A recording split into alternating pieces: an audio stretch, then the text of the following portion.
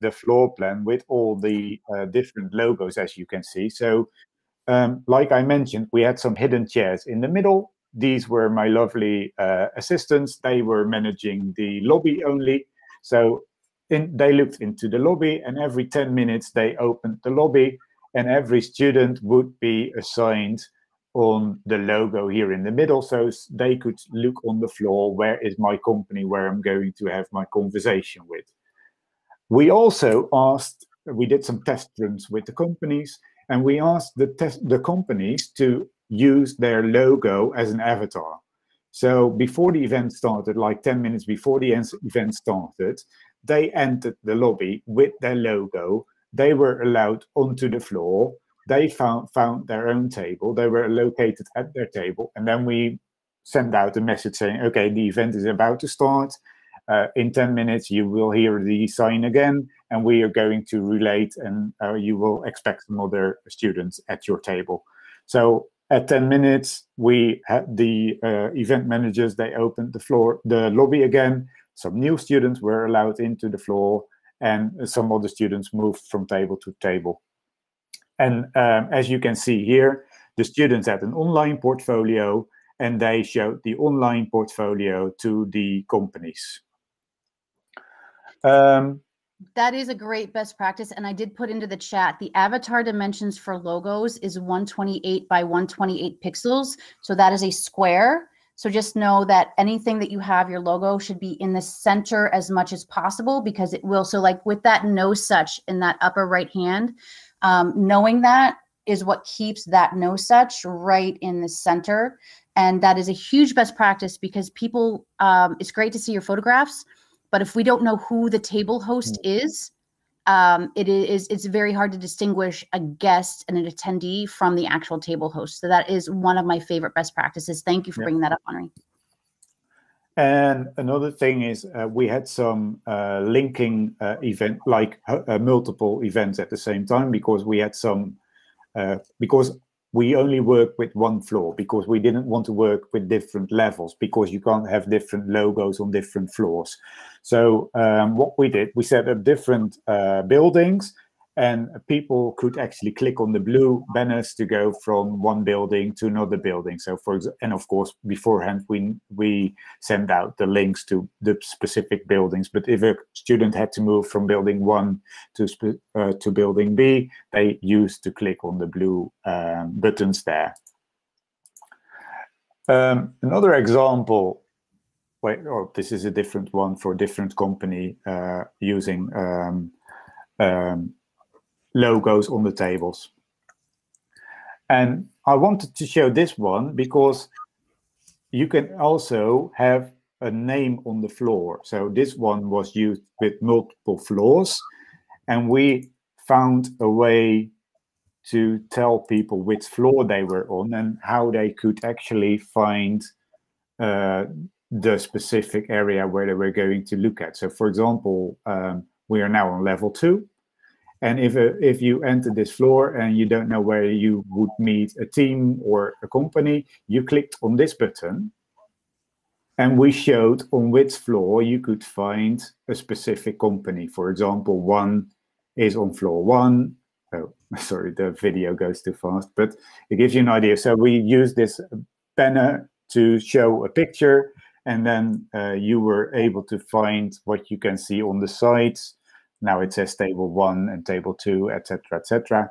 But you could easily change that, and it helps people because, in my opinion, in my experience, a lot of people have difficulty when they are on different floors and they don't know which floor they are. So if you would, and this event had a lot of different, like the 4 tables and the 5 tables at the bottom, they all belong to a specific company. And because we had multiple floors, I was able to change the names. Like table 17, I would easily say, okay, this is Coca-Cola. Table 18, this is Starbucks, for example. And I could actually show that on the sponsor link, and people know where to go to. So it's a sort of navigation way around it. Henri, I'm sorry, can I have you, you just demonstrated another one of my best practices. Can you please go back to your banner where it has the floor map or the listing? That is one of my best practices, is using a banner for informational purposes. So I create a visual on the inside of my banner that tells me what floor, who is on. And if it doesn't fit on one like this, so say, for example, you have a lot and it does not fit on one photograph, you can create it as a slide and export it as a .gif. There's a lot of controversy around that word about how to pronounce it, so I just say .gif. So you can export it, and then it will do a slideshow through. So it will say, hang on for a couple seconds, and it'll give you your first floor, and then it'll automatically slide, and it'll show you the second floor, then it automatically slide. So however you want to do it, what makes sense for your event, that is a best practice. Use the banner for informational purposes as your map of where people are. Sorry, Henri, thank you. Yeah, okay. This is a floor plan which we like nowadays. People are going to have like hybrid events, so people meet in person and people meet online. So especially schools, they would like to, and I created this one for a specific client because they wanted to use the large tables. So like this is like a building with multiple rooms, and every teacher had his or her own room, so to say, and they were located behind the desk because they were the first one to sit at this specific room. And of course, like you see in the third one from the left, the bottom room has a large table where you can meet with 20 students. So that's what we created here for schools. Another one with large tables, and this is a poster session I wanted to show to you, because this one has, like you explained, Katrina, with the whiteboards. Every student had their own room, so to say, their own specific area. They uploaded their presentation to the Miro board. Come in, they were assigned to the round tables first, and from there on they would move to every single, like move from one section to another section. Sorry, I was looking for the word. Okay, I will share this with you in the chat, so you are able to review the PowerPoint yourself if you like to look at it later. And you can also connect to me later if you like. Are there any questions?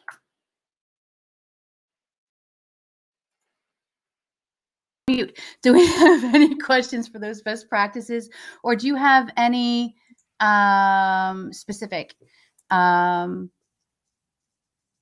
So where I'm talking about avatars that are 128 by 128, I am talking about your profile avatar. So if you click, I'm going to share my screen really quickly. What I am talking about is here in my profile. So my profile, when I go to edit my profile and I want to change my picture, this is they're now moving it up to 480 by 480. So they did enhance this profile photograph. This is what I'm talking about. Is mine is drawn to 128 by 128. So again, I learned things in these as well. So when we did an update to our profile cards, we did an update to the size. So we're now up to 480 by 480. But the prior was 128 by 128. So I stand corrected. It's 480 by 480. But if you, like I said with Ian, if you have it smaller, and I want to upload a new profile picture, I can zoom it in and I can zoom it out. But again, it will 128 by 128 or 480 by 480. That is a square. Your profile will then circle up. So that's what I'm talking about avatars. So I apologize if I confused the language. That's where I meant as my best practice. So that's why I have the Remo event host. I have a fabulous headshot, but it's more important for people to identify me if I didn't have my Remo banner here as well as a Remo event host when I go into events. So I don't have my actual photograph. That's why I use that. So that's the best practice that I was talking about. So I apologize if I confused anyone. Yeah, and I'll see a question in the chat from Lindsay saying editable table names. Yes, when you create a floor plan, you always build in the name. And what I did in the floor plan you just mentioned is that I created an area without seats, but only used the words. And I used the largest font size, so you can actually put it somewhere on the floor that people know, okay, this is the level I am on. I hope that answers your questions, Lindsay. And that's part of the fun with the customizable floor plans is that as a floor plan designer, if you're really good at it, and Henri is, and I am very much not. So I'm happy that he's here to explain this because I've tried floor plans and I can't, but you can have a lot of fun playing with them. I'm going to show you an example of a floor plan that I use for expos, for job fairs, and that can be used for poster sessions as well. I've worked on this with Marvin, who is one of our internal designers here. So I have my display expo sort of area, private tables for chatting, interview tables, waiting tables that are single, and then these are classes or overflow tables. So again, there are a lot of different things that you can do with a customizable floor plan to make it yours and to make it your own. And most importantly, to make it make sense in your event to your specific folks. So you know how your flow is. So for me, on my floor plan that I use, I even on the first floor, because I don't use the first floor for anything other than networking and lobby, I will put a tip, turn on mic and cam. I will put that as my table name. I will put move floors using elevator on left. Or I'll do like little arrows, depending on, there's a character limit. So I will do something like this.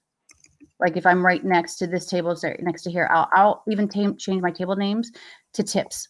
So that's, again, another idea. Your only limitation generally with your events is your budget and your imagination. And then if you have a really good floor planner. Yeah, and to add on that one, if you if you have to do it all in one building because you have like 8 floors, or what an idea is as well, that if you're on the first floor, like Katrina just explained, that in every table name on the first floor, you say, okay, this is like the lobby, this is where we all meet, go to the next floor for the real event or the real meeting space, because that's the thing. When you enter the floor in Remo, you will automatically locate it to some of the tables, and you don't want to be located to someone who's in the middle of a job interview or that. So to prevent that, you say use different floor and multiple simultaneous events. The other thing that you can do with that as well is you get around the problem of how do I let my table hosts in early so they can get to their table before their table is populated. So what I do in advance is I tell that table host specifically exactly where they are going to go, and I already have that table labeled. So if my poster host is on floor 3, table 1, I will send that in advance and say, as soon as you get into the event, click on floor 3, go to table 1, and that's how you get your seat. Same thing with my employers. So that way I can let them all land and then get up, and I don't have to give 500 speaker permission. Not that you can give 500 speaker permissions, but I don't have to give everybody speaker permissions and then revoke them once they get in so they can get in early. I don't have to open my building and then risk guests coming in early. So that's also one way that I manage that, is how do I get around that there's no assigned seating. And I use this landing area as a, whoa, okay, what am I looking at? How am I doing? What am I doing? How can I network? So that's one thing that I do. I'm going to stop sharing my. And then we have a question, Amy, from Amy. Are you hearing that poster halls will remain virtual for the long term? I actually am. I am actually hearing that they're either going to be virtual or that they are going to be at least some hybrid model, because what individuals are finding out is that their reach has just grown exponentially. So you may only have certain subject matter experts, you may only have peers, you may only have funders in your local area. And if they can't physically fly into your space for that one moment in time, and right now we still have some COVID lockdowns happening around the world. We have budget restrictions, especially with the universities. Budgets are getting cut. Funding hasn't been coming in as much as it has been with a lot of the universities I talk to. And it's efficiency. So if a world-renowned expert is in, oh, I don't know, maybe the Netherlands, and I need that person to be in my event, am I going to take on the cost of getting the plane ticket, the accommodations, the per diem, everything to send this person to me? Or can I just open it up this way and then not need visa, need passports, not need travel plans, not need an entire way to do my reach? So, Henri, I don't know if you're hearing anything else. And I know, Ian, that you do a lot of poster sessions. Are you guys, I'm going to, Ian, where are you at, Ian? Just to add on one more thing, I think it's very important that you do test versions, rehearsals before you get, like with the organizers. Absolutely. You have to do rehearsals. You would do rehearsals in the real world. You have to do rehearsals here. So Ian, Henri, are you hearing the same thing, that things are going to stay virtual in this world, that they're going to be hybrid, that people are anticipating not like shutting off the virtual aspect of things? Very much so. Our new tagline is digital events are not second best. There's so many advantages to digital events, and what's happened is a lot of organizations in particular have realized this. So certain industries are chomping at the bit to go back to in-person. So entertainment, sporting events, festivals, areas where it's much harder to do it online, and people just want to get back out there and do that. But anything in the commercial sphere, discovered cost savings, they've discovered carbon footprint savings, so cost savings at a time when their budgets are being pressed because of the pandemic, carbon footprint savings at a time when they are being loaded with carbon saving budgets, even before you get to a whole plethora of other stimuli. So we're finding that particularly in the commercial sector, there's a huge appetite. Also in terms of the increased inclusion, the increased reach geographically and with different organizations and different people they maybe wouldn't have reached with in-person events. Inclusion has been a huge one for us. The amount of people who can access events that are online as opposed to being in person. So I think there's a familiarity. So before the pandemic, even I was like, oh God, you want to meet by video chat? Do we have to?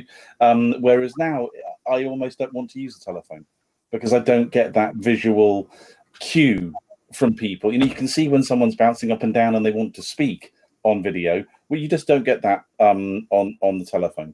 So for a whole plethora of reasons, we're not going back to the way things were before. And in many ways, that's a good thing.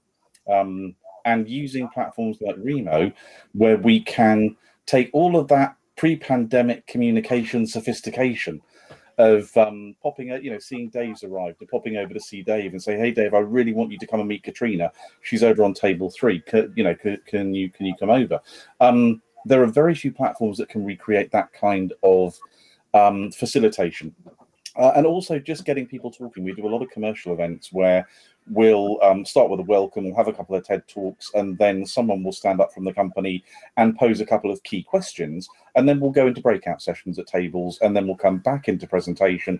And some of the people, but different ways we can feed back from tables. One of the ways is each table nominates somebody who then comes up and kind of gives a synopsis of what was discussed at that table, and the senior management teams can kind of parachute in and out of the presentation as they prefer. So now that some of our clients have realized how much we can do with platforms like Remo, they're becoming much more comfortable about using digital events to go a level above Teams and kind of the general internal communications, but reducing the amount of in-person. And we've also had clients who have essentially said, I mean, an example is some of the APPGs, the all-party parliamentary groups, who having gone to virtual, are finding they're getting more business done, they're getting more parliamentarians attending, they're getting a better outcome. And so they're saying, well, why would we go back to expecting everybody to trog up to the committee room? So they'll transition. And I think that's the key part of all of this. It's transitioning to a different way of working, combining digital with in-person. They'll have a couple of soirees in the Houses of Parliament each year to ensure everybody can meet face-to-face periodically and maintain that personal connection. But the majority of the business will be done online now. And I think that's what we're seeing more and more. So we're not slowing down at all. If anything, we're accelerating at the moment.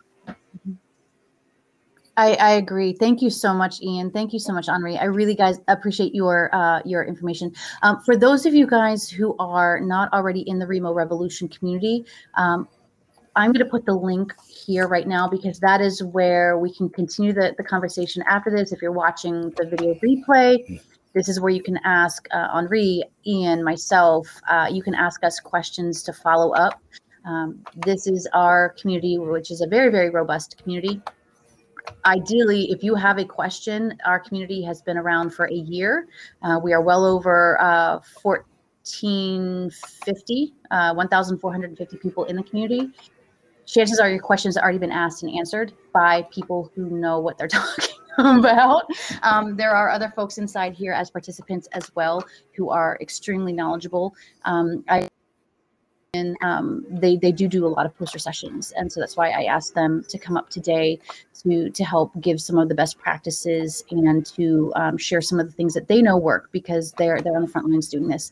Again, for academia, there is a swath of uses, and another great thing that we found with academia is that for our professors and our tenured professors, they are all also members of professional associations. And what we're finding is they are able to extend what they're doing with Remo, with what they're doing with the universities, into their professional associations, and enhancing those meetings and enhancing those conferences and things as well. So there are so many things that you can do with your virtual space, not just one single solitary one-off use case and be like, okay, so now we're going to go to something else. If you're using a platform, you've paid for it monthly, you've paid for it annually, and you're only doing like 2 or 3 things a month or a year, there's a huge potential to still be able to engage your audience, because this is where the future of business is. It's virtual. And I loved Ian's talking about, like, I don't even want to make telephone calls anymore. I'm totally dating myself by saying I would watch the Jetsons as a kid and be like, oh, heck no, I would not want a video chat. I would like dive behind the couch because I wouldn't want anyone to see me without makeup or like my hair done perfectly. And now I'm just like, hey, what's up, everybody? That's the Jetsons predicted a lot of our world today. So with that, I am going to ask for any final questions. I have extended this building for a hour so we can go into conversation mode. I do have some friends and teammates here. So we have Amy, we have Aniket, we have Noemi, and we have Shirley. So if you want to talk to somebody from Remo, we all have the Remo tag on our avatars. Our profile avatars. I, unfortunately, I'm going to be leading another event here in just a couple minutes, so I'm only going to be able to stay for another minute or so. But if you have, I am also in the community.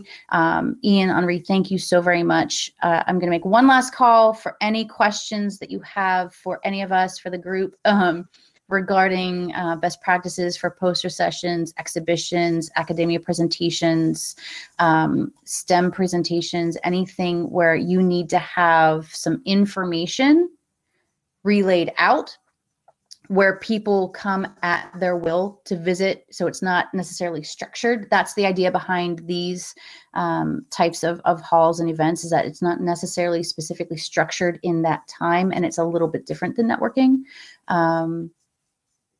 Oh, sorry, Ian. Yeah, exactly. Like, excuse the shirt. Also, it's a video. Yeah, that was my fear with my Jetsons when I was a kid, of like, oh. So, all right. Thank you, everybody. I really appreciate your time. have coming up every single Monday. We have Success Labs Monday at 9 a.m. Pacific time. They are now open to everyone. So it is a weekly topic-based discussion that we have. And then on the 28th of July, Tasneem and I, who are Wonder Twin Powers Activate, and we are Catneem, we will be hosting a Minute to Win It participant game show where you as the audience are going to be playing and learning how you can host a game show in Remo yourself. So these are the links to register every Monday at 9 a.m. Pacific. Please join us for Success Labs for a weekly topic-based discussion.